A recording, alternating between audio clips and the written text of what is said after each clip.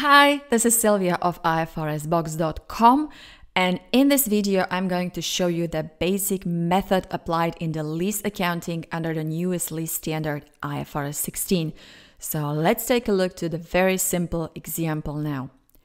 Let's say that the lessee rents out some car and she will pay 4 payments of 110,000 currency units in arrears, so at the end of each year.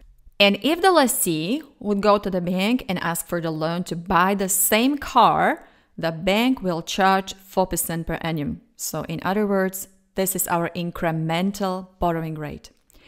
Now let's see what IFRS 16 says. Initially, at the commencement of the lease, the lessee should recognize the right-of-use asset and the lease liability for all leases. Well, there are some exceptions, but let's focus on this basic stuff here.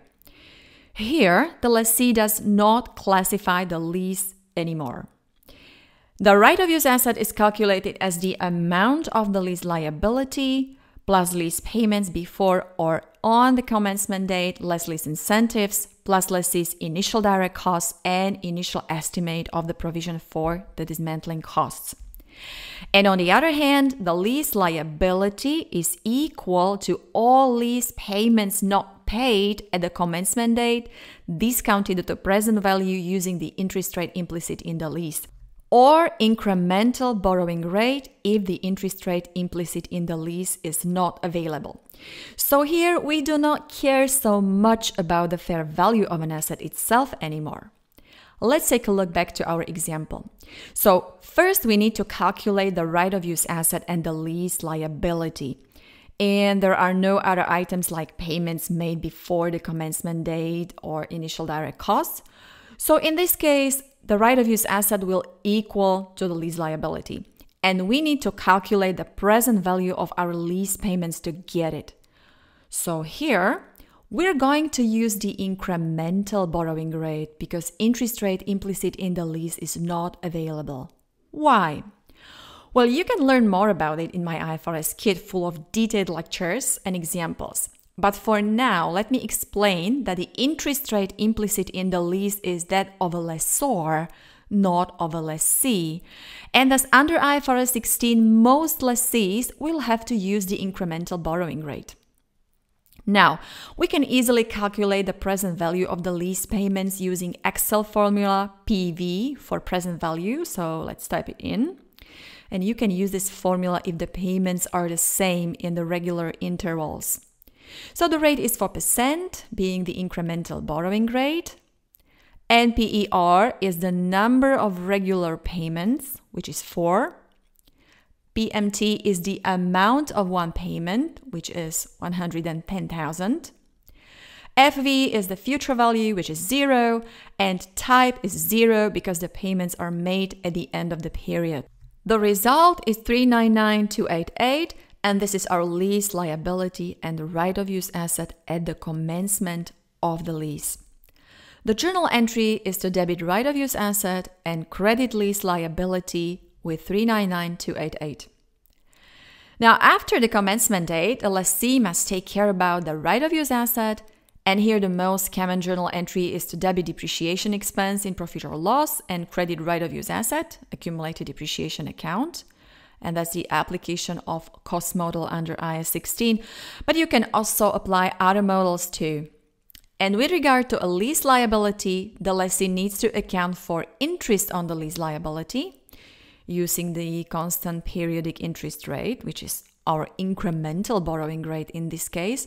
So you debit profit or loss, interest, and credit lease liability. Plus, lessee needs to reduce the lease liability by the payments made. So the entry is to debit lease liability and credit cash or bank account. So in our example, we will do these two entries in one. Okay. Now let's see. We need to set up a table like here. And in the first column, there are years or periods of our lease term. And in this case, it is 4 years. And year 0 means the commencement of the lease. So in total, we have 5 dates of cash flows. The second column represents cash flow of the transaction in each period of the lease term. And in the lease commencement, it is the present value of the lease payment calculated using incremental borrowing rate. And the substance of this transaction is that the lessee is taking a loan. Yeah, and that's cash in. In the years 1 to 4, cash flows are minus 110,000 being lease payments. Careful about signs. Cash flows are with minus because repayments mean cash out.